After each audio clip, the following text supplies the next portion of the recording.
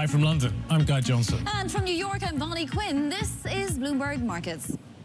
Time now for Futures in Focus. Let's bring in Scott Gecas, Chief Market Strategist at the Fox Group from the CME in Chicago. Scott, thanks for joining.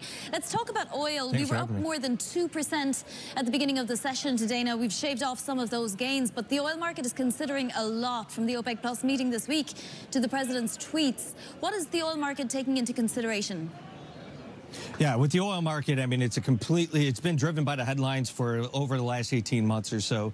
So Friday, we had a big sell-off due to the back and forth rhetoric with the Chinese trade war talks, a little bit of a delay in the talks, not to mention that we had a build in U.S. inventory. So with those two things, we had a big flush out in the market. Later on and over the weekend, we had another rumor that OPEC is going to cut about 400,000 barrels per day. So that's why we're seeing a little bit of a bump up. We also had a little bit of positive rhetoric out of the PMI across the world, not necessarily in the U.S. The U.S., we had a little bit of a drop in the manufacturing this morning. But other than that, we had the positive PMI in China and some of the other European countries. That is just confirming that there's going to be a little bit more demand for oil.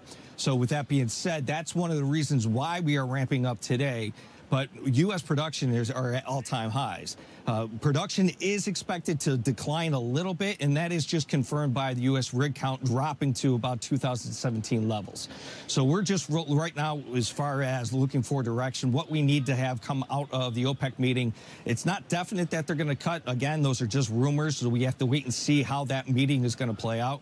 But right now, we're just looking at the option flow. The option flow, it continues to build on the 55 line as well as the 60 line. But if you're looking at the shorter term in about 14 days, the options are pricing at about a $3 move one way or the other. So that's what we're going to be focusing on this week. All right, Scott, we got it all in one. Thank you for that. That is Scott Gecas, Chief Market Strategist at the Fox Group with Futures in Focus.